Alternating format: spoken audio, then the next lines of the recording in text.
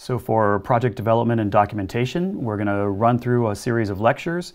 Those lectures will be in the order of the objectives in the ARE 5.0 number 5 exam that this is. One of the things that you'll notice is that as we go along, there will be a number of topics that got introduced in previous exams. And so you may hear me say, you can check out the introduction in a different exam or something along those lines. And I'll try to sort of do a brief introduction again so we can kind of keep things moving here. But if you feel you need more information, you can always go back to those other exams.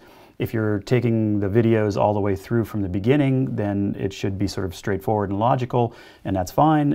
If you are not taking them all the way through, if you're doing mix and match, that's fine too, but you may need to sort of bounce around and find some of the beginning portions in some of the other exams. But we'll follow the organizational principles of the way the exam is laid out. We'll also be looking at some example projects. We'll be looking through our goals matrix to sort of help kind of place some of the issues in the larger scheme of project goals. We'll do some scenario considerations. So that's where we're kind of looking at some issues kind of from a side angle in order to make sure that we're not getting overly focused on just the detail, that we really have a chance to sort of step back and kind of think about it a little bit. The NCARB folks have expressly said that that's their intention, is to get you to focus more on kind of situations and being able to make reasonable decisions from a set of information.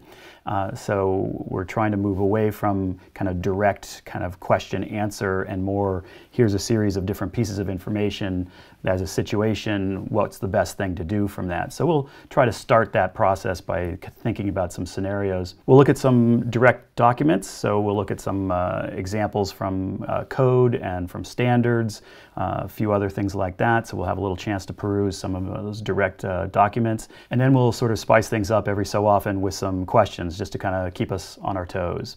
So let's go.